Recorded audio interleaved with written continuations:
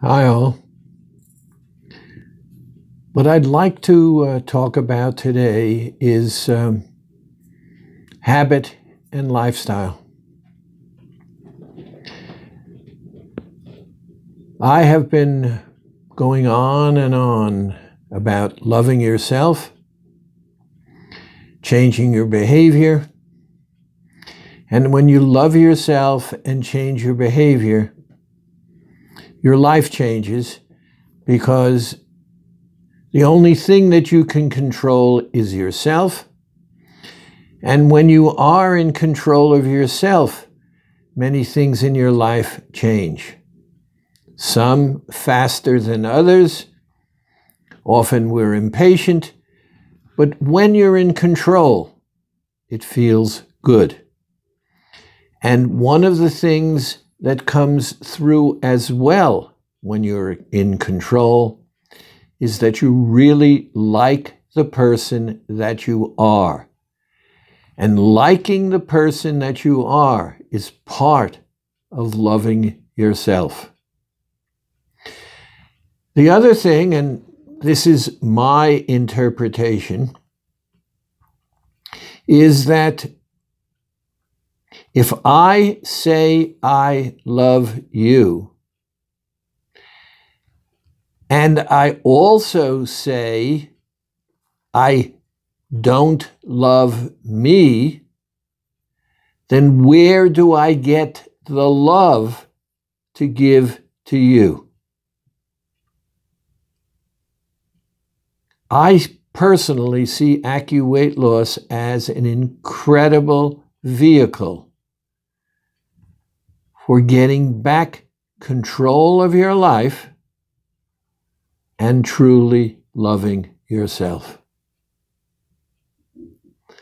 I invented the magic protocol because using the magic protocol requires that you change your habit. All of us who are truly overweight are overweight because we do not control what we put into our bodies. We're conflicted very often. Should I? Shouldn't I? Should I? Shouldn't I? Now let's break it down into little pieces. There's no question in my mind that when situations are emotional, I want to cheat.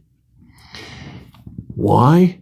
Because the moment that I cheat, I feel a sense of comfort and relief. And so I really want to do it. Then there's the other side.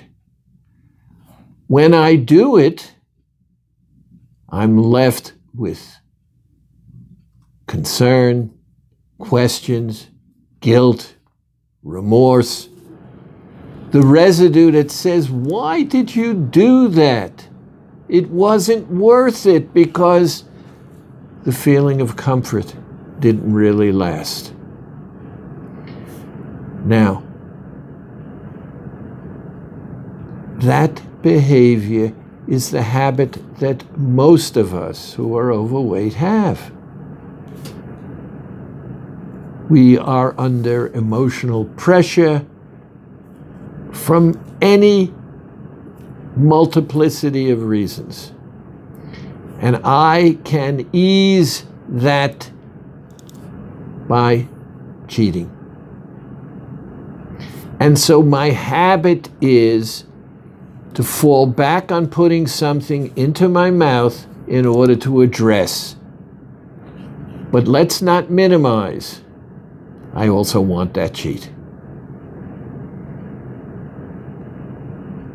The other side is, what I really want is I want to lose that weight because I feel darn good when I look at myself and I see the results of having lost the weight, and also realizing that I was the one who caused it to happen. Regardless of what I did to lose the weight, I'm the one who did it. And it makes me feel good about myself because I'm doing what makes me feel good.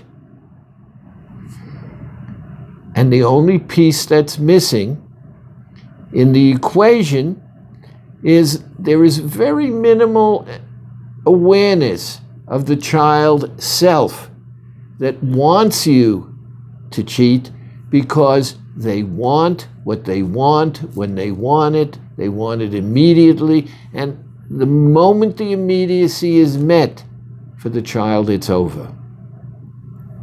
So what is it that I'm suggesting?